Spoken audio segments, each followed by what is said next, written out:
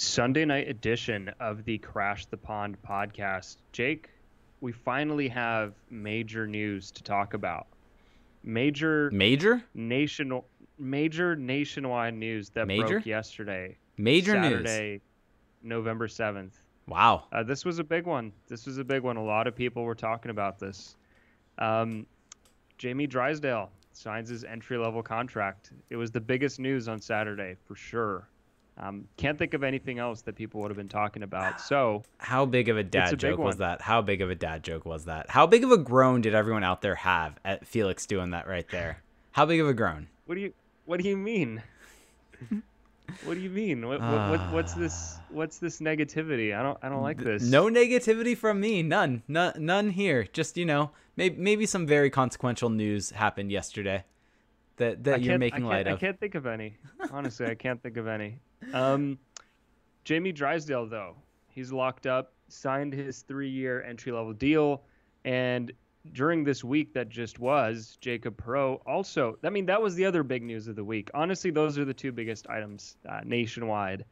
Was Jacob Perreault and Jamie Drysdale both signing their entry-level contracts. So the Ducks lock up their 2 first-round picks of the 2020 draft. And still, we probably won't be seeing them play in the NHL for a little while. Yeah, probably not going to be a couple years for both of them, and that we'll get to that a little bit in a minute or two when we talk about one of the questions we actually got from a listener to the show that they wanted answered on this show. But really quick, let's jump into the contracts though, because they're pretty standard issue, but they are slightly different between the two of them. Jacob Perreault signed so they're both 3-year entry-level contracts with a cap hit for both of them of $925,000. Both of them got signing bonuses of $92,500. So basically what that means is in terms of hard money, they both got paid $92,500 right basically when they sign the dotted line, and that will continue for the next 2 years. If there are entry-level slides, then they won't get paid those for those remainder years that kind of get tacked on at the end. The biggest difference between the two deals is the fact that actually Jamie Drysdale's AAV is higher than Jacob Perreault. So the cap hit for both of them is going to be $925,000. $925,000. But the biggest difference is the potential earnings for Jamie Drysdale is a fair amount higher because he has performance bonuses that typically come with being a top 10 pick. If you look at Trevor Zegras' contract, he has a very similar structured contract where they both have $850,000 in terms of potential bonuses and performance bonuses. So if they hit certain milestones, they're typically like you win Rookie of the Year, you play in a certain amount of games, these kind of standard type of benchmarks that you're supposed to hit when the contract comes into play. There are bonuses that are associated with that. And so those will only be tacked on, though, on the cap hit if they meet those. So those are potential. They're not necessarily going to be there. Jacob Perreault does not actually have any of those. So that's the biggest difference, and it makes sense. That's the difference between being a top 10 pick and just a late first-round pick is that. And that's honestly the biggest difference between the two of them. But one thing I want to note, because there were some people kind of asking, well, what does this mean? What does this do for the team? Does this mean they're going to be playing for the team? All this different type of stuff. So both of those players signing this contract does not actually mean that they're going to be with the Ducks this year. And I think that's a key point to make here. Guys that play in the CHL, they can sign their NHL contract whenever they want because they are not technically amateur players. They can go back and play in the Canadian Hockey League with having signed this contract. The only thing that this means is that they have the potential to make the Ducks now. Not necessarily that they're going to, but they have the potential to. They cannot play in the AHL still because they're playing in the CHL. So that's kind of the biggest thing to take away from this is that they could potentially play in the NHL, but there's not really a whole lot. Really, where signing the ELC is a big deal, and this is kind of where I would read into it and where you actually have to read into it, is if it was a college player like a Trevor Zegras. When Trevor Zegras signs his ELC, that means he is coming to the NHL or the AHL. He is leaving college because once you sign your NHL contract, you are no longer eligible to play in the NCAA. So that is where signing the ELC is a major, major deal. For Drysdale and Perreault, obviously it matters. They're now under contract with the Ducks. They're locked in. They're going to be Ducks no matter what. But that's pretty standard issue for guys playing the CHL. So I wouldn't read too much into this if you're a Ducks fan, that these guys are going to make the NHL this upcoming season. This is just kind of standard issue standard issue type of situation where you have a guy playing the CHL sign his ELC. Obviously, congratulations to them. Congratulations on getting this contract, especially Drysdale getting one with the performance bonuses we talked about. But don't read into it too much with these ones.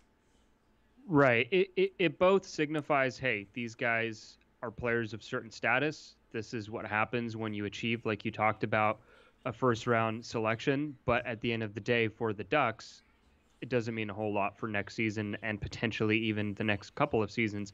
One thing I did want to point out that is completely unrelated to what you just discussed, and go for it. I don't mean to take this off script, but on Trevor Zegras' Cap Friendly page, notice that it says Trevor Zegras number 52 now. Interesting. Yes, it does. It has a jersey number, and this is something that we actually talked about, I think, either on a Patreon episode or on a, I mean, it all blends they're all blending together at this point. We found it on the Ducks website. Didn't we see that he was 52 on the Ducks website? Yes, we've seen that before, and so clearly, well, probably the Cap Friendly site is scraping their roster information from the team sites or the NHL site or whatever. So there you go, Trevor Zegras number 52. I mean, I don't know if that's going to hold, but for right now, that's what he's slated to wear. So get your Zegras 52 customizations on wherever you order your jerseys from, teed up, because you could be in early on this one. Yeah. The only spot actually where I believe, and this is something, do not quote me on this, but where I believe them signing these contracts matter is the amount of contracts you're allowed to have signed to players. And so the Ducks are now actually close to the 50 contract limit. They are at 49 contracts. So if I'm understanding that correctly, and I think I am actually, and this is something I hadn't really thought about till right now as I was thinking this through, Ducks can only sign one more player than they have in their system. Or if they go over that, they're over the 50 contract limit and would have to move a contract out in order to be compliant with the NHL. And that's actually something I hadn't really thought about, but it's important. You have to be under the 50. You have to be at or under the 50 contract limit to be compliant with the NHL rules. And so if the Ducks were to go and sign a backup goalie, they're at the 50 contract limit.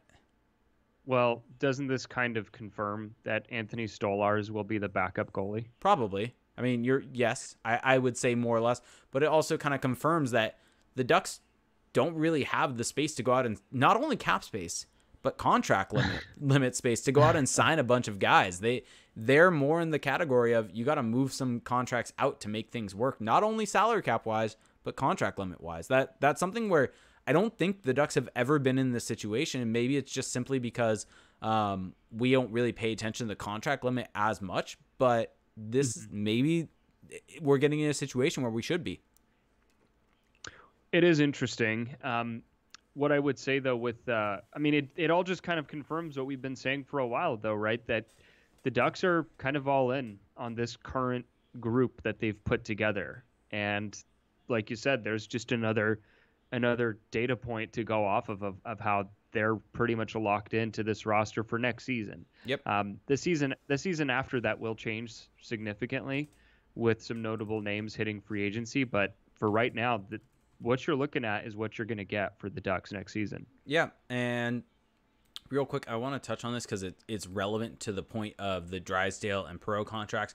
Ken Pafu, also want to shout out Ken Pafu and Hey Yo D-Flow just resubbed to our Twitch channel, so shout out to both of you for doing that. Really good listeners of the show, active in our Discord of our Patreon, so thank you guys so much for supporting us, not only here, but also on Patreon. Ken Pafu asked, though, with those two signing their ELCs, do the years still count, or do they only count while they're playing for the NHL? So basically the way it works is the entry-level slide, and that's the biggest thing to understand here. Out of all of this. And so an entry-level slide is basically when you're under 20 years old. If you have not, and this is where the 10-game limit always comes into play, and this is where you hear a lot of guys talk about that, the 10-game limit, is because if you've played those 10 games, that year does not count as, or that year does count as an entry-level slide. And so here's the actual wording. This is from Cap Friendly. If a player who is signed to an entry-level contract and is 18 or 19 years of age as of September 15th of the signing year does not play in a minimum of 10 NHL games, so if you played in under 10 NHL games, including both regular season and playoffs. AHL games do not count. Their contract is considered to slide or extend by 1 year. And so basically, if Jamie Drysdale does not play in 10 NHL games this season or 10 NHL games next season, his contract will have slid for 2 years. So the first year of his deal will be not this season, not next season, but the season after in that situation. And same thing with Jacob Perreault. And that same thing applies to guys playing in the AHL. So if Trevor Zegras were to play all year in the AHL and only play under 10 games in the NHL this upcoming year, his entry-level deal would also slide in that situation. And so that's a key thing, and that's why we're saying signing the contract doesn't really matter that much, because these guys are probably going to go back to the CHL. This contract's going to slide that year. This year is not going to count as a year off that contract. The only little seed of doubt, and this is very tiny, but the OHL is the only league in the CHL that has kind of had a rocky start in deciding its season, the way they're going to go about playing their season, right? There was the whole there was the whole drama surrounding the health minister talking about no body checking. So that's the only league where there seems to be question marks. The QMJHL, despite the rocky road that they've been on, they're still playing games. And I think the WHL, we just haven't heard as much about. There hasn't been the kind of drama there either. I would suspect if that happens, they'll probably play in the AHL. The reason why they're not eligible to play in the AHL, and this is now just really getting into the deep waters of contract talks and things like that. Yes. But I mean, we got nothing better to talk about right now, and they just signed their contracts. But it's a contract essentially between the CHL, all the three branches of the CHL, and the AHL, NHL. And basically what it is the fact that these guys, if they are on a CHL team, they are not eligible to play in the AHL until their CHL season is over. So once their CHL, whether in the WHL, OHL, QMJHL, once that season is over, playoffs are done for their team, they're eligible to actually go to the AHL. So for instance, Jamie Drysdale, let's say the OHL happens. Let's say the Erie Otters get eliminated or don't make the playoffs. The AHL is still going. He's actually eligible to go and play in the AHL, and he would just have to go back to junior to Erie next season and couldn't play in the AHL at the start of next season. So what I would suspect that would happen is if the OHL doesn't end up happening, if the WHL doesn't end up happening, all of those players would probably just go to the AHL or maybe even the ECHL or something like that if that happens. Europe? Maybe go to Europe. Who knows? There's a whole lot of options and a whole lot of things that could happen, but basically there's going to be a spot for these guys to play no matter what. It's just where that's going to happen. And so maybe, honestly, that's a big reason why. And now, granted, we're reading into this too much when we said not to. Maybe that's the reason why Drysdale and Perreault signed their deals. I mean, it's pretty run-of-the-mill that they signed them, but maybe there is some worry about whether junior will happen, and this allows them to play in the AHL. But yeah, I wouldn't go that far. And I know you're just kind of I'm spitballing. You're just thinking out loud. Yeah.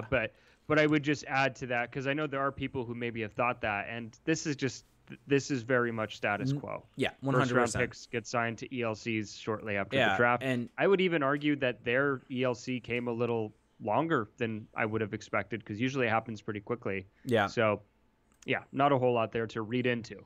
Nope. And real quick, just because people are kind of asking these types of questions, Campafu asks, do they still get paid for the sub-10 game season? So the way NHL players actually get paid is on a per game basis, I believe, or maybe it's per day. I forget that they're on the active roster. So they will get, if they are playing in those sub-10 games, they're going to get paid the amount that they should for those days based upon their going rate, based upon their NHL salary per day or per game. I believe it's per day on the roster is how it works, though. And then it will just slide. So they're only going to be paid for the amount of games that they are actually on that roster. So it's not as if they're getting paid 5 years of this contract when they only have 3 years actually count. It slides because they are not on the roster for that long. And that's kind of how that works. Mm-hmm. So, yes, I think that's kind of a fair amount of a in-depth review of the Perreault and Drysdale contracts. I applaud you. You really dove deep in there into those details, which are important, by the way. Hey, not to make light of those by any means. That's what I'm known for here. one thing I would add, just big picture wise, is that this is just kind of another step in the Ducks' progression here in terms of the next wave, right? Getting these high-end picks signed and locked in. Although it's something that we expect, that's part of the status quo. This is just another step forward for the Ducks. These are the guys that we're going to be following and watching for the next few years, following their development. And for the Ducks, they're hoping that they turn into difference makers because they really need them to become that, since the Ducks didn't opt for a Marco Rossi type, let's say at 6, and they at 27 with Perreault definitely went for upside, but they need to hit on these guys so that they can really someday move on from the current era that they're in. Yeah. So let's get into this question. So we got a bunch of questions that we'll get into in Twitch chat. We'll get to more of your questions later on in the show. Hold them until then, and then throw them in when I kind of mention that we're about to get to it. But Alex9000 on Twitter at Sith Lord Buscemi said, heard a lot of projections on when we'll see Drysdale with the Ducks, but when do you think Perreault will make the jump to the Ducks? That is a tough one because I think with Drysdale, there's definitely an element of his game that does need to come around to be ready for the NHL. I think he's already a good enough skater. I think he already has the instincts offensively, but really his defensive game is going to need some work. You could almost cut and paste all of that for Jacob Perreault, except Perreault doesn't have the speed and the kind of elegance of a Jamie Drysdale, the way that he skates. I think Perreault's skating might even be a little underrated, but being, I guess, somewhat on the smaller side. I mean, he's 5'11", which probably means he's a little shorter than that, 192. He's already got a pretty good pro frame, but I think he's going to need a little time as well. I would honestly put them on similar timelines, 2 to 3 years. Yeah, I would say maybe even a little bit longer for Perreault. I think that he's a guy that... It just depends. I think he's a guy that maybe once his time in juniors is done, he'll probably need a year or two in the AHL to really develop his game. I mean, that's kind of what we've honestly seen from these late first-round picks that the Ducks have been having of late. And now maybe Perreault has higher-end skill than some of them. But, I mean, you look at Comtois, you look at Jones, you look at Steele. Yes, they all needed about a year, at least a year or so in the AHL. And so I would expect Perreault will probably need a year or two in the AHL before he's able to make the jump. Just to clarify, Comtois was a second rounder. So correct. But late second rounder. Correct. Fair enough. But the thing with Perreault, though, that I think the reason why I wouldn't lump him into that group is because Perreault already has an elite offensive skill set. Fair enough. I would argue elite. Maybe some people don't see it as elite, but I think enough people do, enough smart people do, the people that I trust, right? He's got that elite shot. He's got a good offensive toolkit.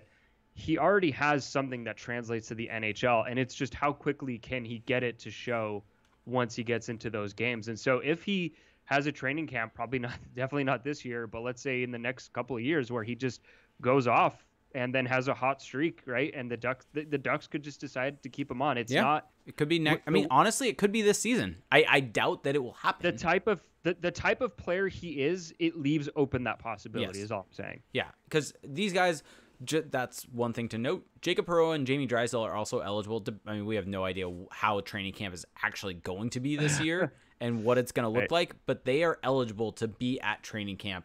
Now, I believe even if they didn't sign their ELC, they would have been eligible. But regardless, they will now for sure be at training camp. And I mean, if they impress, who knows what happens? But more likely than not, they're not going to. They're probably in the sense of impressing enough to make a roster spot and be sent back to junior. I'm gonna make a bold prediction. Yeah. I don't know how much of training camp we're actually gonna be able to view this year. I don't know how the Ducks are gonna do it, what that's gonna be like, but I think they're gonna stick out like a sore thumb in a good way in these training camp games, scrimmages, and drills and in a good way. I guess sore thumb is a negative connotation, but I think they're really going to show out because the level of skill that these guys are going to bring, I really think is going to be unlike what Ducks observers, fans have seen in a long time from the younger players, because these guys are at an entirely different level. Yeah. I remember Sorry, go ahead. Go ahead. No, go for it. No, I was going to just simply say, I wonder what the Ducks are going to do with training camp in terms of if they're going to try to stream it. Obviously, if training camp happens, I mean, it sounds like the NHL is targeting a January 1 start is still what I'm seeing. So if that happens and the Ducks are supposedly along with other teams that weren't in the playoffs, going to get an extended training camp is also what has been stated by, I believe Bill Daly said that. It's got to be coming up. We may get a longer look. It may be coming up soon. In early December is when training camp may begin. And if that's the case, if you're the Ducks, you got to look to stream this, right? Like, I think they'll do something like that. People aren't going to be allowed in the rink. I think we can pretty much guarantee that people aren't going to be allowed in the rink for training camp. And so with that being the case, you got to think about a way to engage a fan base. I mean, this is now me, obviously, like I was doing before, thinking out loud. But there have been no games. There's been no Ducks actual on ice content since March. Since some boring ass games in March. Yes. So with that being the case, you got to think that if you're the Ducks, you're looking for a way to engage the fan base. And part of that is going to have to be streaming training camp in some way, some fashion. They would be crazy not to. Yeah. They would be crazy not to. So I think they will. But that's all I'm saying here is just that these guys, I think, are going to really impress because they've had so much time to train. They've also had no real competitive outlet. And I think when you inject them into this setting, it's going to get interesting out there. So excited for that. Thank you for bringing that up. The streaming. Now I'm hoping that it happens. You're welcome. You're welcome. That's what I'm here for with these thoughts out loud. I just come up with random things, bring them up. It's the variable that we need, the unknown variable. Exactly. I'm the wild card here, right? Yeah, you are. All right. Okay. I think did we have another question? Something else? We have plenty of questions. So the wild card, Braden Tracy also has a jersey number on here. Okay, I'm done. Interesting. Charlie Meredith says, and speaking of wild card, the wild card for the Ducks, and this is more of a comment than a question, but wanted to read it and get your thoughts. The wild card for the Ducks might be Lundestrom and Larson, your favorite, who seem to be playing really well in Europe. Folks were surprised Larson was extended in the offseason and may turn into a player yet. Same with Lundestrom, who seems to have discovered some confidence in the offensive zone. So have you been paying attention to them in Europe that much? Let me ask you that straight up.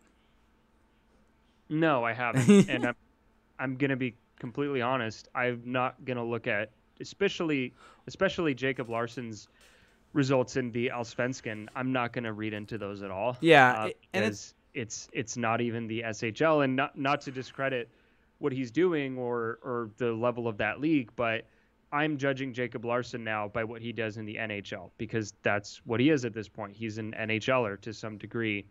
With Isaac Lundestrom, maybe I'll go back and watch. I have been watching a bit of his game tape from last year for different reasons. And I of course, if Isaac Lundestrom could become to some level what we thought he could be when he was drafted by the Ducks, then yes, that's a big X factor for Anaheim. But there's a lot that needs to go right there with Isaac Lundestrom. And the same can be said for Jacob Larsson. Now, the benefit for Jacob Larsson is that the bar is so very low for him. I mean, it almost couldn't be any lower, that if he's any level of respectable in his own zone, moving the puck, yeah, that's a big benefit for the Ducks because all of a sudden your third pairing looks a lot better. Yeah. And I don't know how much he'll play next year because now there's more competition for that third pairing. But yeah, that is an X factor because of how bad he was. And one thing to note, Isaac Lundestrom playing the Hockey Allsvenskan in Sweden right now, so it's one level below the SHL, I believe, is what that is at. It's their AHL. Mm-hmm. Yeah, and he currently has 11 points in 11 games, so a little bit better than what he did in the AHL last year. Now, granted, lower level, so maybe that's what you would expect, but hopefully that's a sign. Hopefully that's a sign that he's found his game. He's also just a little older now, a little more polished, a little more developed. You would expect him to be doing well in a league like that, and we just now have to see once he comes back over, whenever the heck that's going to be, is he going to be able to bring any semblance of that? Let's not discredit what he's done, but let's be a little cautious here, not go too crazy. Yeah, and so let's move on to another question. So we got this one from our good friend Bonnie at Literate Gal on Twitter. Yes. Sent us a bunch of stuff. I'll read it all out, Bonnie. I love you. I don't really have an answer for some of these, though. Sorry about that, Bonnie. But she said the temperature, and these are all questions. The temperature of the ice when players start struggling with the puck and their blades. So what temperature do you think it is at? The psychological impact of cheering. This is actually, I think, one that's somewhat interesting. The psychological impact of cheering versus piped in fan noise. The brotherhood created versus lost because of COVID. And the price of putting faith in baby ducks. And she also wanted to know why does Jake hate Adam Henrique? That is a good question. Why do you always want to trade him? I feel like every podcast we record, you trade Adam Henrique. That's what you're keying in on here. That's what you're gonna key in on here. There's a lot to go off of there. Let's just go down the list, because there is temperature of the ice. Yeah, if it's warmer in a rink, the ice is going to be stickier. The puck is going to bounce more, and that can be frustrating for players, and especially for high-level players. I think it actually matters more because they're so good and they want things to be a certain way, and so that can be annoying for them. But I think that that's kind of all it is. Great players are still going to make great plays. They're still going to stand out. Going further down the list, psychological impact of cheering versus piped in fan noise. I think there's probably some psychological impact in the sense of getting up for a game is probably a little bit tougher because you don't have that buzz. But I feel like once the game starts, I have a theory actually on the cheering. I think that without the actual fan cheering, players might be less tempted to make more of a home run style play or go for the big hit and take themselves out of position or go for the highlight reel move, right?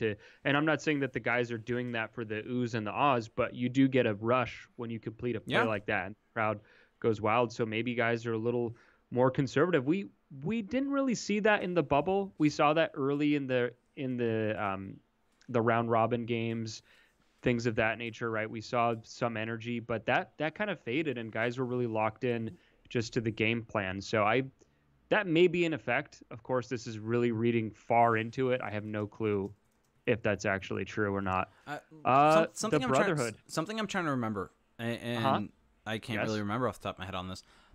Yes. Was there piped in fan noise, or was it just quiet and they had... There was. I thought the fan noise was only done on the broadcast. No, there was piped in fan noise. Okay, fair enough. Maybe not in both bubbles, but I know definitely in the Western bubble, and I would assume in the Eastern bubble. Okay. Brotherhood created versus lost because of COVID. Well, because of how much these athletes are testing positive for COVID, I don't think they're losing out on any brotherhood. Well, I think they're out and about. And I think the brotherhood of it, if we're talking about the guys that were in the bubble, those guys were probably even tighter than usual because they were stuck, or maybe they became less tight because they had to spend every single waking minute with each other. Look at how happy the Lightning looked when they won. Yeah, that looked like a pretty strong bond to me. Yep. And is there a price of putting your faith in the baby Ducks? I mean, to me, that's what the Ducks have to do. You at this point, you got to live and die by them, right? There's a huge price. There's a huge risk. Price. Yeah, I mean that's the price. Is that if what you're paying with is, hey, we're gonna go with these cheaper guys, right? And the guys that we've developed, and hope that they can perform to a level that's going to elevate this team with certain elements of the roster on the wrong side of the aging curve. And so you're putting a lot of faith, and the price of that is, if it succeeds, then great, you're a playoff team, or you're much closer to that. If it fails, well then if it can fail epically. And I think that the price of that is, how does that affect their confidence? How does that affect the confidence of the organization in the crop overall? There is a pretty big downside risk, and anyone who spends any time looking at the analytics of these players from last season, it might not be the best bet to make that all of these guys are going to take a big jump. I think the only young player that you can say right now is going to be a solid NHLer next year is Troy Terry. That's really the only one. Thank you. It's really the only one. Well, it's just a fact. I mean, correct. Correct. I know. I know it's a fact. Look at Max Comtois, for example. Great offensive player. I do think he has some gifts offensively, but defensively, he's still learning how to do that. If you watch him play, you quickly find out that there's some big holes in his game. For Sam Steele does some things well. He's a good passer, right? He's got a good vision on the power play, but anything at 5-on-5 right now is a struggle for him. Max Jones, Max Jones is trending towards bottom 6 territory, and that's fine, but I don't know what really placing your faith in Max Jones even means anymore, because he's just kind of trending as a support type player. And then on the blue line, you don't really, I guess you're putting your faith in Jacob Larson. Do you put him into that kid group? I don't really know. I So don't know.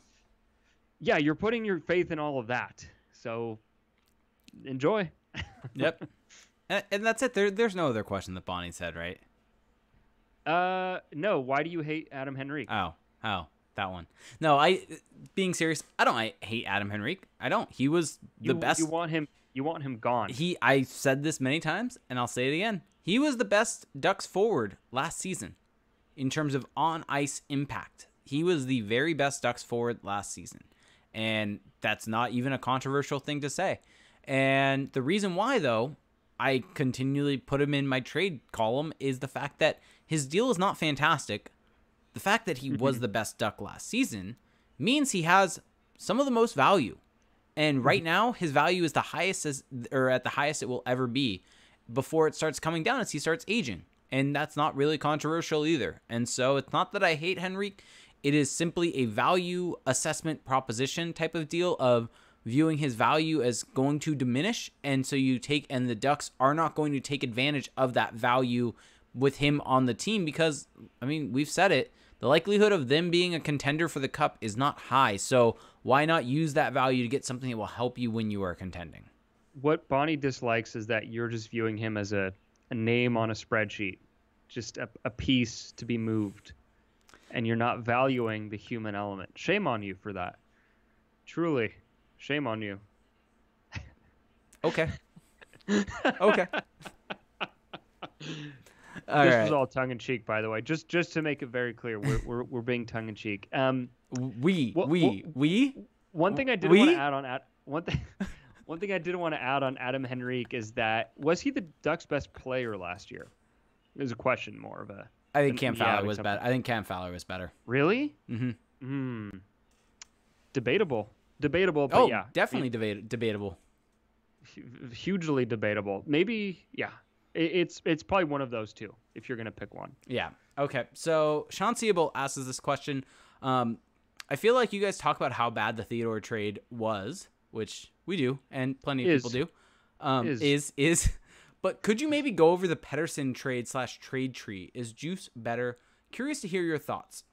So first off, let's run through this real quick and just the trade tree. It's simple. It has two branches to it. It was Marcus Pettersson traded for Christian Juice, and then Marcus Pettersson traded for Daniel Sprong, and then Daniel Sprong eventually traded for Christian Juice. So that's your tree right there. So essentially, at the end of the day, Daniel Sprong's just kind of in the middle of it, but it essentially becomes Marcus Pettersson for Christian Juice. I mean, it's kind of that simple because you have two defensemen going for one another, and there's a pretty easy comparable to make there. So now up on your screen, actually, pretty simply, we've gone over these RAPM charts, and so there's a nice, easy way to kind of be able to compare them. You can see on the left-hand side, this is now even strength. You can now see Marcus Pettersson. Marcus Pettersson, pretty good. All situations, actually better at driving offense than he is at limiting shots against and chances against. Christian Juice, also similarly, very good at driving shots and chances, or not very good, but good at driving shots and chances towards the other team's net. The only kind of negative about him is limiting chances against. This is over the last 3 years. If we isolate it to our last single season, you can see they're pretty similar. And so maybe you lost a little bit of value, but it's not significant. And I think that's my key thing here. I would say it's a little higher than a little value. I think that Marcus Pettersson right now is a better player than Christian Juice. Okay. Christian Juice was out of the lineup in Washington for almost a whole year. And the only reason he got NHL games to finish out the season was because he got traded. So that's never a great sign. It doesn't mean that the team is right for doing that, but it's not something that you want. Christian Juice is also a little older. Marcus Pettersson has had really good underlying numbers in Pittsburgh, and so I think Pettersson is still probably the better player in all of this mix. The best player of the three is Daniel Sprong, and for whatever reason, he just can't stick anywhere, which is really unfortunate. But how do I view it now? It's definitely not in the Shea Theodore realm. in terms of bad trades by any means. That there may be some value lost here and there, but it's not bad. I think that at the time when the Ducks traded Pettersson, he wasn't really standing out both for either for good or for bad. He was just kind of a fine defensive prospect, third pairing guy, maybe up to second pairing. And that's kind of still what he is. Maybe he's trending a little further up that.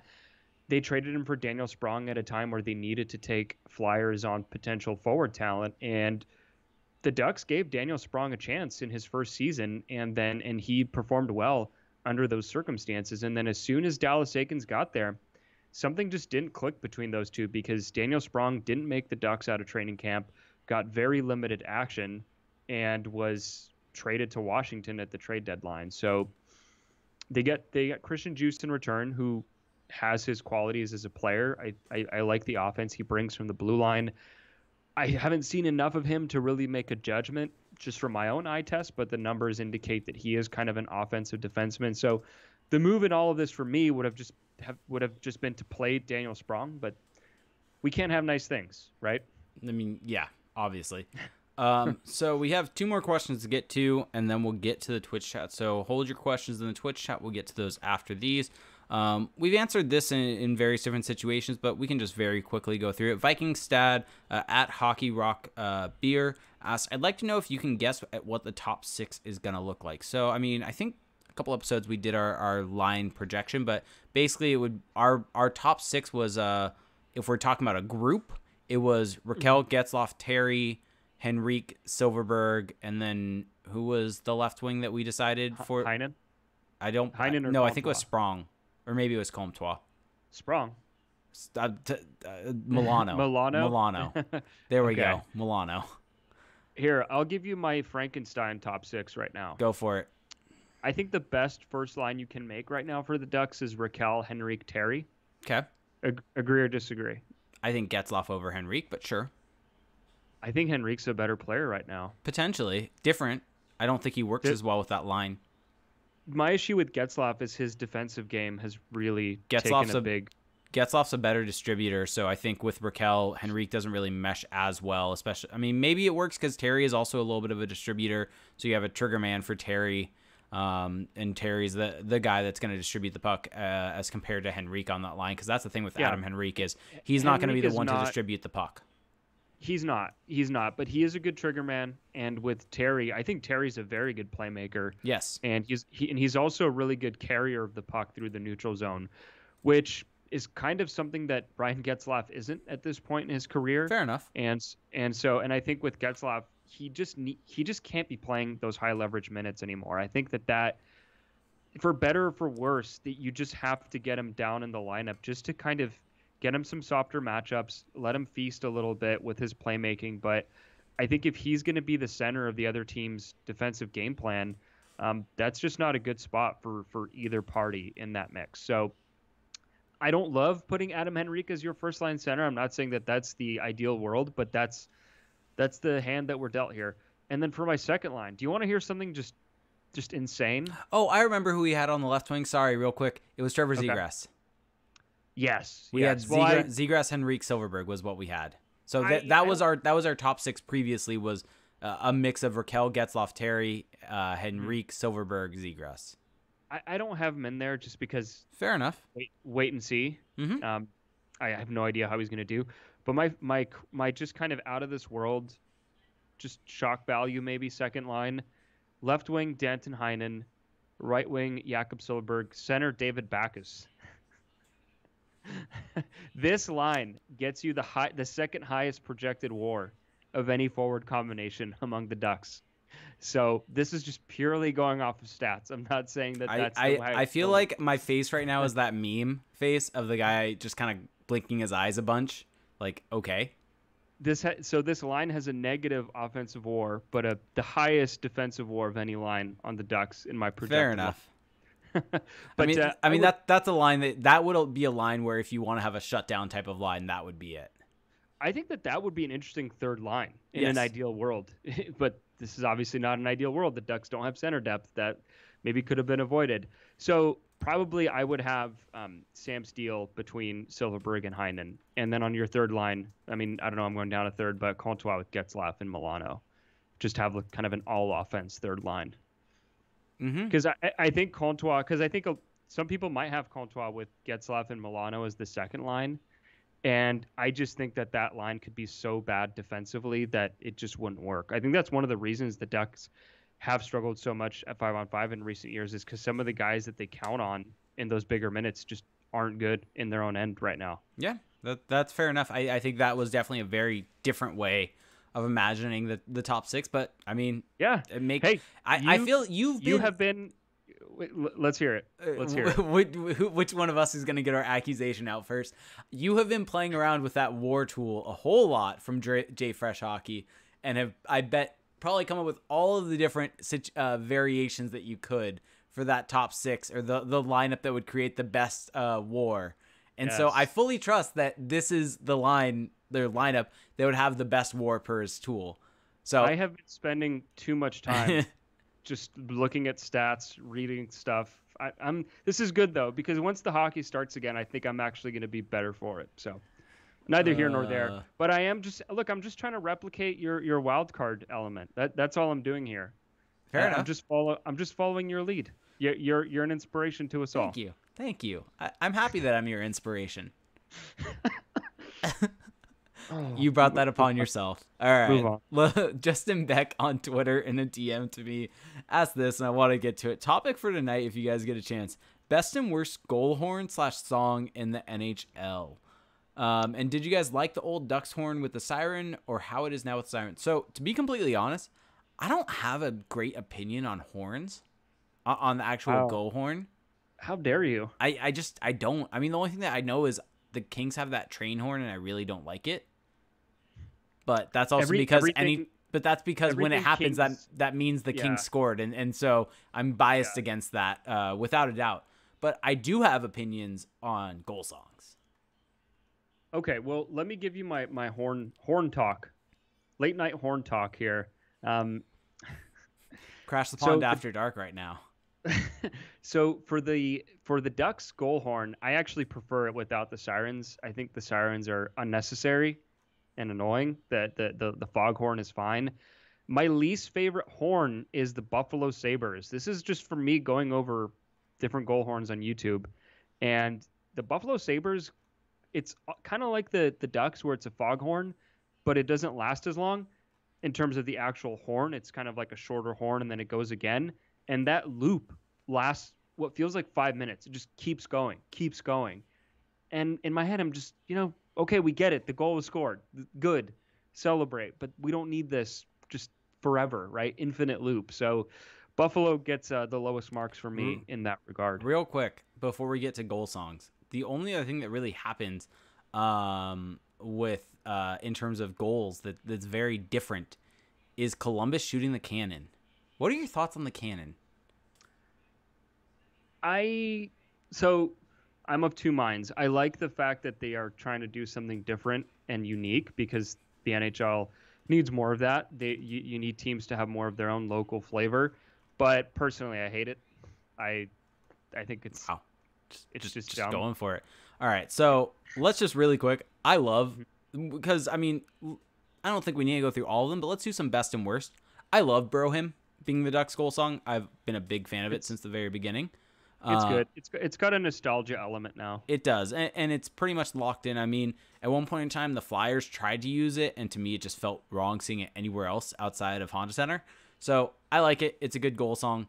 The two other goal songs that I really love, one of them is mainly because it's just so not.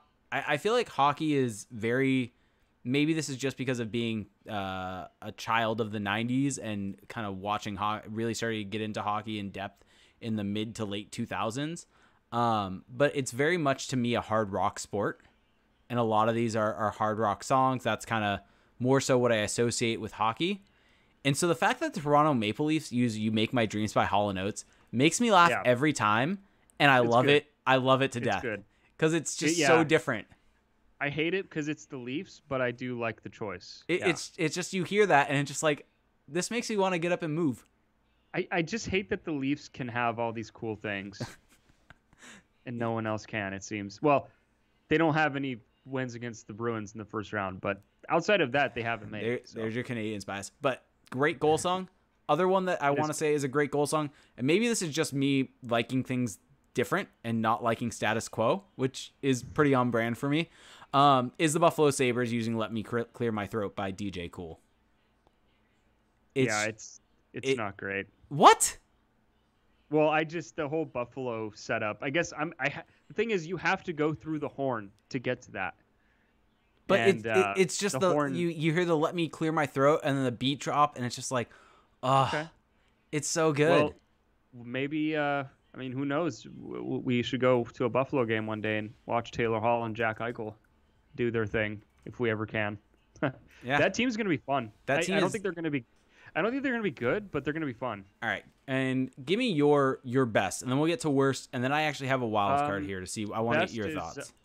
Best is Canadians, Montreal Canadiens, obviously. I don't think I need to go into detail, but I will. They've had the same horn for as long as I've been a fan, which is a long time now. It's that kind of, I don't even know what to describe it, but it's a unique horn, very, very good horn. And the song has changed over the years, but it's always good. It always means good things that are happening in my life if that song's going off. So, given the Habs, the number one there.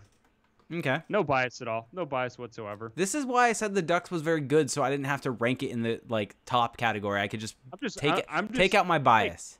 Hey, it's our podcast. I'm gonna be biased if I want. Fine. Doesn't matter. Fine. Okay. Keep going. No, that's it. That was your best? That's my best. What is the worst in your opinion? I said Buffalo. Yeah. I mean, it's okay. Buffalo. Okay. I thought we're talking about horns. You change it to songs. No, it said horns/songs. It was both. It wasn't the question. Honestly, I know that people love it because it's kind of nostalgic, but is it Zombie Nation? Yeah. Bruins? Yep. Yeah, I agree. That was what I was going to go with. I'm just sick of hearing that because, of course, I hate the Bruins. The Boston fans tend to get on my nerves. And just, I know that when I'm hearing that, a bad thing has just happened. And I'm just sick of hearing it. They've had it for probably over 15 years now. So, yeah, I'm over it. Change, please. All right. Let me ask you this. What's your thoughts on player-specific goal songs? I would love that. I would absolutely love that. The Capitals, I guess, did that this past year. It was handpicked by each. And I think Vancouver did it for a couple years. See, I think that's cool. I mean, I'm fine with it either way. I think that it's kind of cool for there to be a team goal song and for the fans to be able to kind of know it by heart and rally around it. But I also think that if there's a different chant or a different song for each player, that kind of gives another element for the fans to kind of, memorize. Okay, we got to know that. We got to know the Raquel song or the Getzlaf song, right? It feels very European soccer to me because, I mean, yes, you look at the Premier League, as a Tottenham fan, so many of the players have songs about them that will be sung when they score or they do something. And it's just, you know that song for that player, and it's engage the fans. Yeah, and it's so much fun. I went to one game or 2 games when I was in England, and it's so much fun when you see that player do something and everyone starts singing his song. And that's, I think, what this would be, and it would be really cool. And you could have a team-specific song if it's not clear, or maybe what you do is you start with their song, and you transition. Yeah, and so, I mean, Ken Paffley said, "Ooh, Silverberg," that song they could create a actual song version of it and play it whenever he scored. Like, picture that. People chant that anyways. Go with it. Right. Well.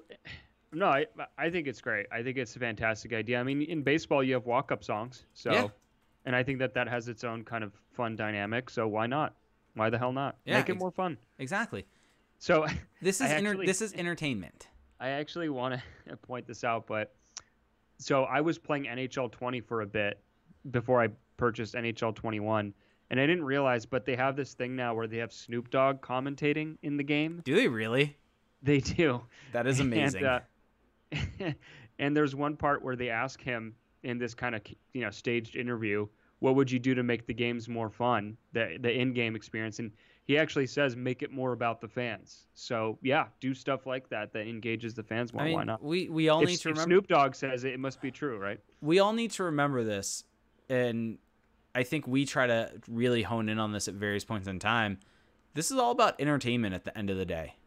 Yeah, like the line between pro wrestling and other sports is a fake line. I mean, even though yes, I understand that, and I'm not trying to equate what the businesses are doing or what the franchises are doing, but to pro wrestling, but it all boils down to entertaining people with what's going on your field, ice, court, whatever, and it has to be fun for people to show up because those are the people that are going to come back, that are going to buy jerseys, that are going to place bets, that are going to get season tickets. So you have to make it fun. And I think that getting bogged down in the traditions of it and trying to keep it to in a certain way, that's not beneficial in the long run. No, as a wrestling fan, I can say, watching all this, the worst Wrestling gets it right. well, not only does wrestling get it right, but Mm-hmm. wrestling gets it wrong at various points in time because they get so bogged down in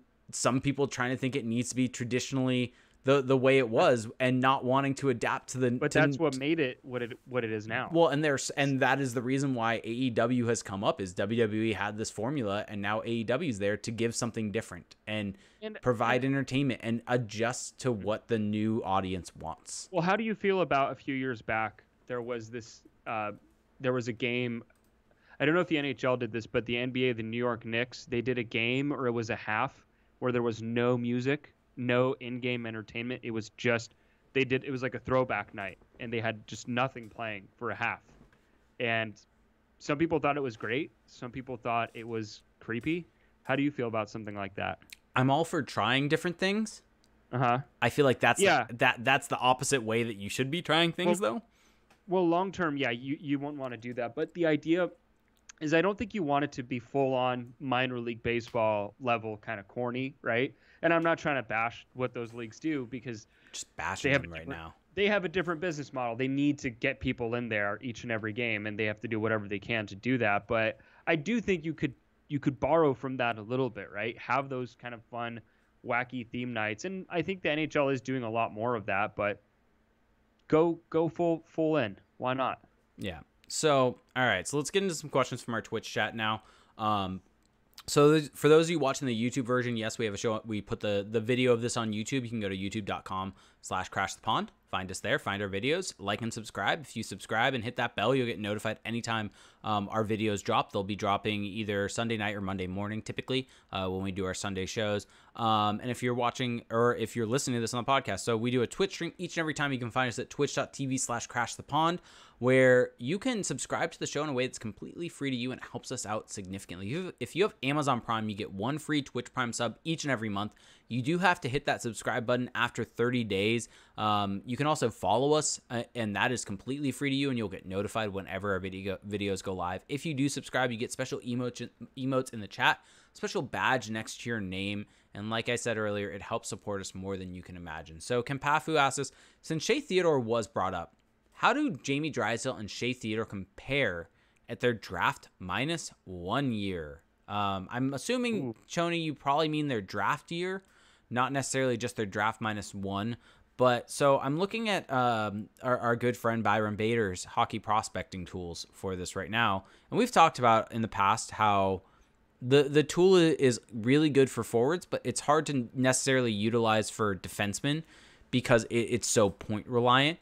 But the issue that we have is both Shea Theodore and Jamie Drysdale are kind of known as being offensive defensemen. They played in different leagues, with Shea Theodore being in the WHL and Jamie Drysdale being in the OHL.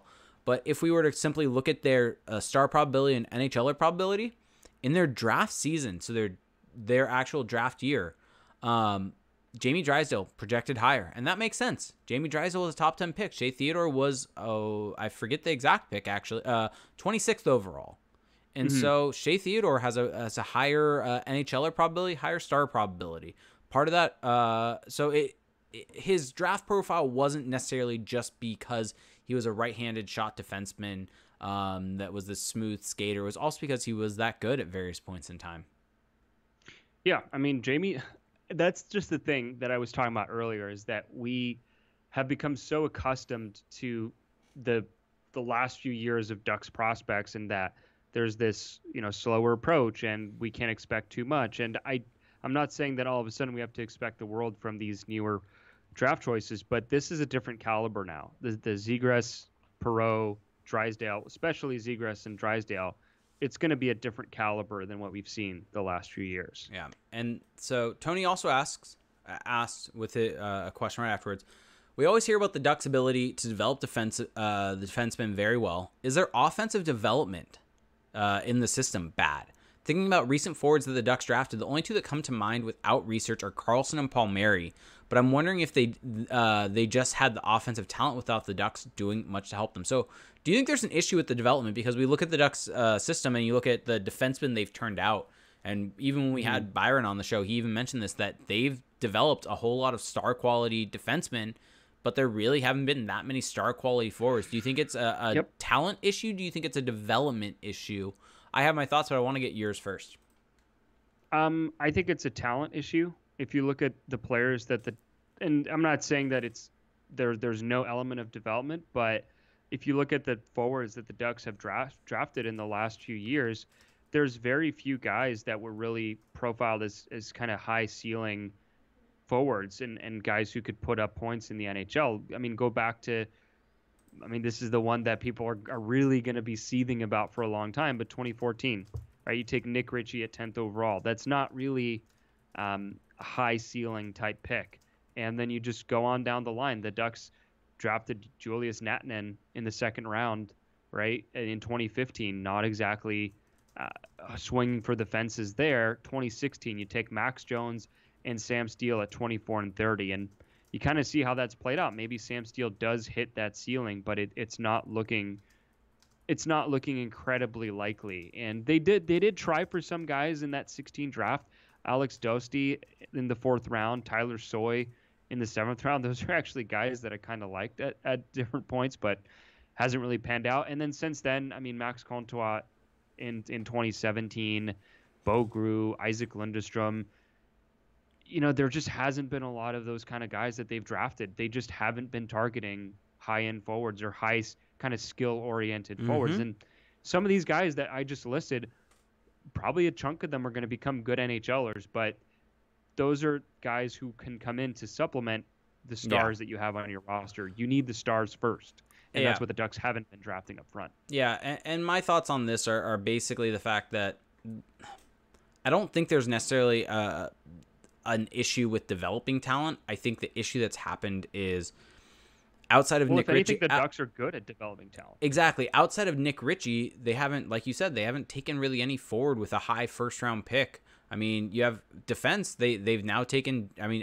They've taken Jamie Drysdale. Obviously, now they took Trevor Zegras last year, but before those guys, and obviously Zegras being a forward, we'll see how that plays out, and that may change this conversation completely. But outside of those, the high picks that they had were Nick Ritchie, Cam Fowler, relatively high, also at 12th overall, and Hampus Lindholm at 6th overall. And so 2 of those 3 are defensemen. And Nick Ritchie didn't become a star, but he became an NHLer. So I think that it's not necessarily an issue with development. I think you see them also. They've hit with some late round picks with defensemen, with, for instance, Marcus Pettersson becoming a decent NHLer, Josh Manson becoming a pretty darn good NHLer. Josh Mahura, second round pick, potentially coming in. Henry Thrun looking good. But in that same note, we can also say Andre Kasha. They've done well with defensemen. Andre Kasha also. Like, they have late round picks that are forwards that have turned out. Troy Terry looks like he's going to be an NHLer. And getting that from a late round pick is important. So I don't necessarily think there's an issue development wise. It's more so just maybe it's a talent evaluation at the draft. Maybe it's a situation of they haven't prioritized getting a forward. Well, it's just the kind of player that they're targeting, because a lot of people, I can hear people saying, well, you're judging this too soon, or you're kind of revising history because of how things have panned out. No. On draft day, for example, in 2018, I remember we all said Isaac Lindstrom doesn't profile as a kind of high-level forward in the NHL in terms of point production. He's going to be a guy who could be solid bottom 6, and that's kind of what we're seeing so far. And you just go down the list, and I think that's held true. And people will also say, well, what are you supposed to do when you pick in the 20s? This is just what happens, right? Not necessarily. Look at who the Ducks drafted this year at 27, Jacob Perreault. That's the kind of player that is almost always available in the late 20s that teams just choose not to draft. This year, the Ducks finally decided, hey, let's take a swing on a guy. And you're really even at that point overrating how much of a downside risk there is, because sure, even if a guy might not be good defensively or might have some downside to his game, the only real downside is not shooting for upside. That's the only thing you can really do wrong. And so the more you consistently target these guys who at best are going to be bottom six, the more you're actually giving yourself more downside. So it's not about picking later, and it's not about revisionist history. These are just the facts. Yeah. And Tony added on, kind of piggybacking on his question, with the fact that William Karlsson, because the fact that it took him until he was in Vegas to really explode. So was that an issue? Yeah. Was that an anomaly and he already had the talent? Or did the Blue Jackets do something better than the Ducks with their development? So I don't necessarily think that. I think what this was he got to Vegas, he hit his prime years, he overproduced and had a high shooting percentage, and he's kind of maintained, not the high shooting percentage, he's maintained the quality play, but the shooting percentage has died back to probably where it is. And I think what we're really seeing is guys that, or is a guy that's in his prime production year starting to produce at his prime level. Yeah, well, the thing with William Karlsson is it was also a matter of timing, because when the Ducks were, at that time where the Ducks made that trade, the Ducks were in win now mode and going out. And I don't know if it Wisniewski or Rene Bourque that they got for William Karlsson. Wisniewski. They traded Rene Bourque with William Karlsson. That's right. So you trade for a guy who you think can help put you over the top when you're already a really good team. And William Karlsson was, I don't want to call him a throw-in in that deal, but Rene Bourque was kind of the bigger piece at the time. And William Karlsson was, I guess, a nice prospect, a former second-round pick, but he wasn't really thought of in that way at all. And I think it's justifiable for the Ducks to have made that move because, again, like you just laid out, he didn't hit until he got to Vegas and had this massive opportunity that he wouldn't have had elsewhere. So, yeah, there's definitely things that you can criticize the Ducks on in terms of what they've done in the last decade, but the William Karlsson trade is, I would argue, not one of them. No. Ducks Go asked, I complained about this earlier in the month or so during draft day. Anaheim never has prioritized, at least in the last little bit, high scoring threats with its picks. Since Cam Fowler, we have drafted nonstop defensemen over forwards. Why is this? I would like to note, Trevor Zegras drafted last year. That was important. Yes. Right before Cam Fowler, they drafted Peter Holland and Kyle Palmieri in the first round. It really seems as if Bob Murray and the Ducks system, especially when they've had later picks, they've kind of prioritized what they needed within the system, and they kind of went for that. So if they were heavy on defense, they kind of prioritized getting forwards. If they were heavy on forwards, they went for defense. We've seen that. And then when they've had a top 10 pick, it seems like they've kind of really looked at the best player available, at least.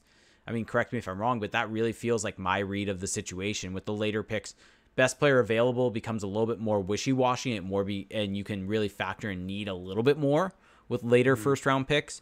Early first-round picks, you really want to get your high-end pick. So Cam Fowler they took because he was a guy that slid to them. I mean, you look at Hampus Lindholm, another top pick for the Ducks. Potentially, you look at that draft. He's probably the best player from that draft. He potentially could be first overall. Maybe you make a case Morgan Rielly, in terms of the guys taken in that top 10 or with the profile of that. So these aren't bad picks that they've taken. I think it's more so just what they've been prioritizing with those later first round picks at those times. So I don't really buy that they haven't been prioritizing high scoring threats. I think it's more so just the ebbs and flows of a prospect system. And I mean, it's hard to say that when they took Trevor Zegras last year. And now, granted, but that's very recent. That is incredibly recent.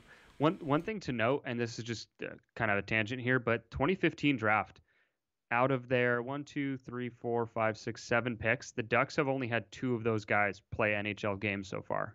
2015 draft. Yeah, that's not what you want. No, not at all. Anyway. So let me see. Oh, we got this question, and this is going to be one for me. I think this will be the last question of the show because I don't think you're going to have any thoughts on it. So we're going to end with this one. It came from Lewis, and I bet you can imagine where it's going. But Lewis asked, how about that AEW pay-per-view yesterday?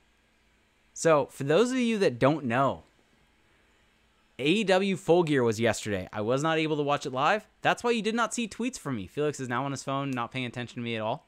So, and no, there's I'm listening. There's probably a fair amount of people that have no care about the wrestling world, but you know what? I get to give my brief review. You know, this is the only place I get to give that review, so it's coming. But it was a really, really good show. Probably my favorite pay-per-view since Revolution, which, funny enough, Revolution was the show you and I forced you to watch, and we did a review of together. That was fun. God, that was fun. But it was. This was a really, really good show. It started off hot with Kenny Omega versus Hangman Page, potentially the best match on the show. I mean, the Young Bucks versus FTR, the storytelling in that match, the fact that Tully Blanchard was barred from ringside, and then you have FTR, their whole no flips, just fists situation, and that whole gimmick that they're running, and the fact that Dash decided... Cash? I forget. I always get confused with them now I've come to AEW in terms of their names. Regardless, the fact that he now, without their manager out there, starts to try to go and do some flips, and that cost them the match. It was just great storytelling. Young Bucks now being champions feels great. It's all set up now for Kenny Omega to win the title, the Elite to have all the titles, and turn heel, and it's going to be great. And MJF now being part of the Inner Circle creates an interesting storyline there. It's just a lot of fun. The final match wasn't completely my cup of tea with the Jon Moxley, Eddie Kingston, I Quit match, but it was good overall, and the show was great. Hikaru Shida, absolutely fantastic. Absolutely fantastic also. So, really good show. I highly suggest if anyone's looking to get back, if there's a lot of people I think like me that watched wrestling during the Attitude Era, maybe post-Attitude Era, grew out of it a little bit. There's some actually really fun storytelling going on in AEW, and if you want to get into wrestling, watch that. Don't watch WWE. Well, there you go. Do you have anything else you want to add, just in general? Anything else we missed? Tottenham was top of the table for a very little bit of time today. They won their match, and then Leicester eventually won, but Tottenham, Gareth Bale is back. It's amazing. I have a Bale jersey now.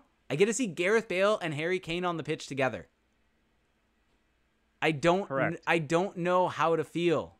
It's just all they actually started Harry Kane, Heung-min Son, and Gareth Bale. And yes, the table, Tony, is the standings. That's what the standings are called in the Premier League, the table. They were top of the table for a little. Now they're second, I believe. So, you know what? It seems like they're good. They're good in spite of Mourinho. And then the Chargers lost again. Yeah, you've been standing for the Chargers pretty hard. I have a Chargers shirt and a Chargers hat. Say no more. I know. Confirmed Went fan. to a game at StubHub a couple years ago. Well, the Chargers they're not there yet. They're fun. Entertainment's there. I mean, it's also crushingly depressing. Good jerseys. Crushingly depressing to watch their games and hope they win. USC lucked out yesterday with 2 touchdowns in the final 3 minutes of the game to win with very sloppy football. So there we go. You're just all over the LAFC drew. Diego Rossi won the Golden Boot. You are all over the place. I'm informed. You're in form, definitely. I will say that. I just want to point out, because it's kind of sinking in as you're talking, bringing up football.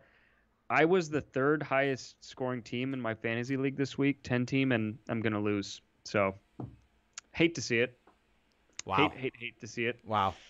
Good old fantasy football. You do everything right, and you might still lose. But now anyway. You're making me think that I should look at how my team's doing. Hey, I'm winning right now. Oh, thanks. Well, I'm in 3 leagues, and I'm winning in 2 out of the 3. But the one that I really care about, I'm losing in. So. I mean, in my defense, my team's awful this year. This will be my first win in weeks. You never talk about season long because you just don't care about it. I stopped caring once Saquon Barkley got hurt and screwed over my entire team.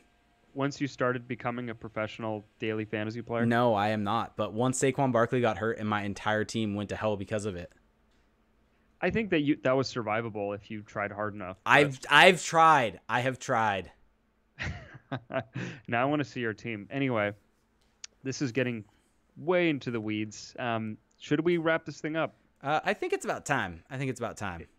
It's about time, I would say so. So hopefully everyone enjoyed what the last hour we went through. That went by really fast.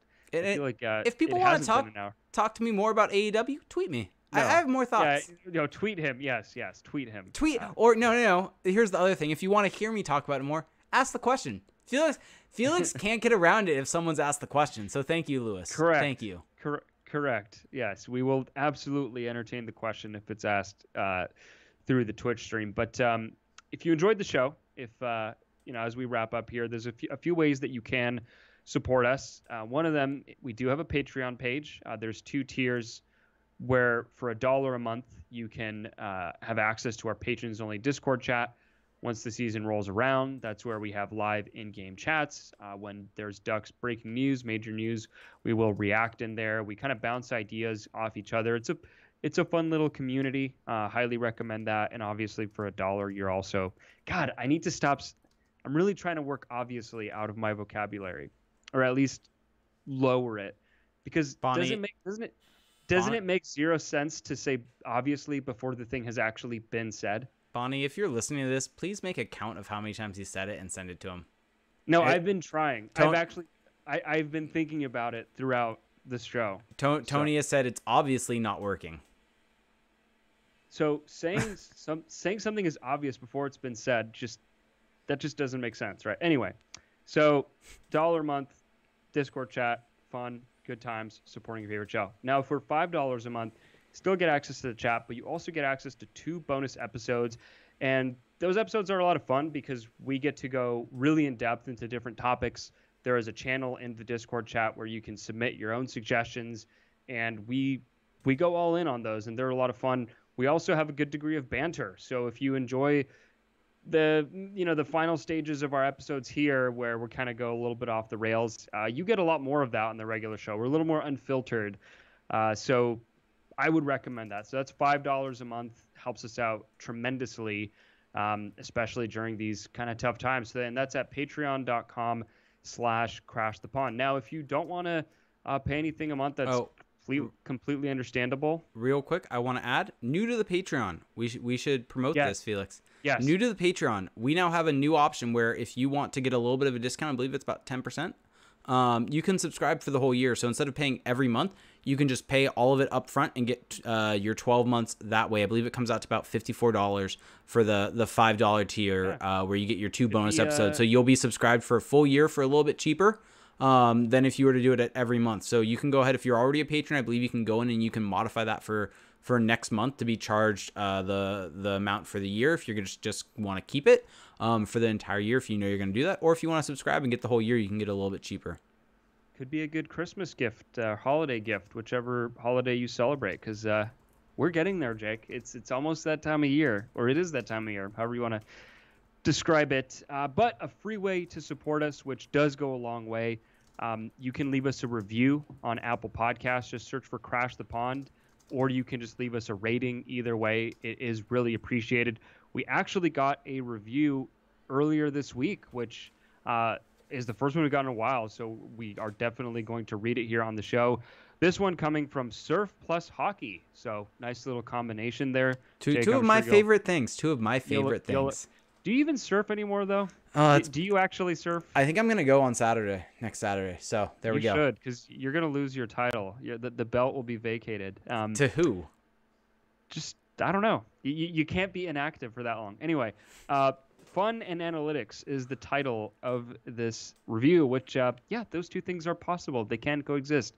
5 stars. Love the banter mixed with insightful analytics and opinions. Jake and Felix dig deep into the Ducks roster and have fun doing it.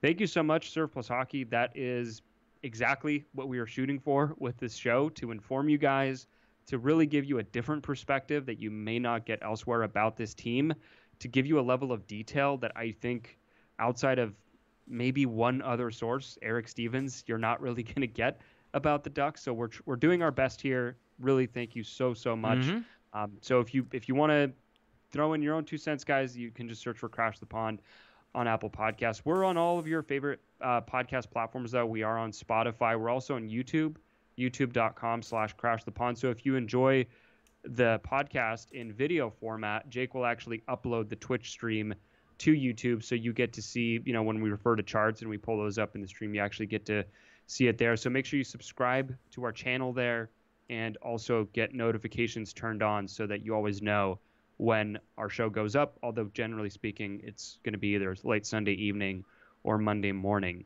For the record, I've surfed more recently than the Ducks have played in a game. That doesn't mean anything. The Ducks haven't played. Exactly. You could have done it once. Relevant. I think I got you there a little bit. I think you're a little rattled. Maybe. I was thinking about trying to come up with a response that entire time, and that's the best I got. Okay. Where was I? So also, of course, if you do want to just check out our site, that's at crashthepond.com. Probably get some articles up there in the coming week. I think Jake has some things in the cooker. You can find us on Facebook there as well. Just search Crash the Pond. We should. So next week, we actually have a pretty fun show in the works. Yes. So next week, we are going to do a deep dive. This is something where I hope everyone's kind of been thinking about this a little bit, because we're less than a year away. I don't know how many months, but we're probably, 7-8 months away from this? The expansion draft. Next week, we're going to do a dive into the expansion draft rules, come up with our protected lists, figure out what we think the Ducks will do with this expansion draft, because there's a whole lot of unknowns. But this roster, now that it's looking like it's pretty much set, I think we can agree maybe there's a trade incoming, maybe there's not. But I doubt. With this roster being pretty much set, we can try to look ahead to the expansion draft and what the Ducks are going to do. Yeah, no, that is so good job to mention that, Jake, because we are going to dive deep into that. That is often something that people want to know about. It doesn't feel like that long ago where we were having similar conversations, and we're going to do it again. So buckle up, everybody. That's going to be next Sunday. Check us out on Twitter. Follow Jake. He's at ReindeerGames91. Follow him for all of the Ducks commentary and other topics. Follow Crash the Pond, the actual site page at Crash the Pond. And I am on Twitter at Felix_Sicard. And quick plug, shameless self-promotion. Do have an article going up at the fourth period this week, going in depth on Max Comtois' game. So stay tuned for that. Thanks, everybody, for listening. Hope you have a great week. Feels like I said this in the last pod, I'll say it again. 2020 is winding down. We're heading towards better days, hopefully. So with that being said, we will talk to you at the next show. Have a good one. Bye.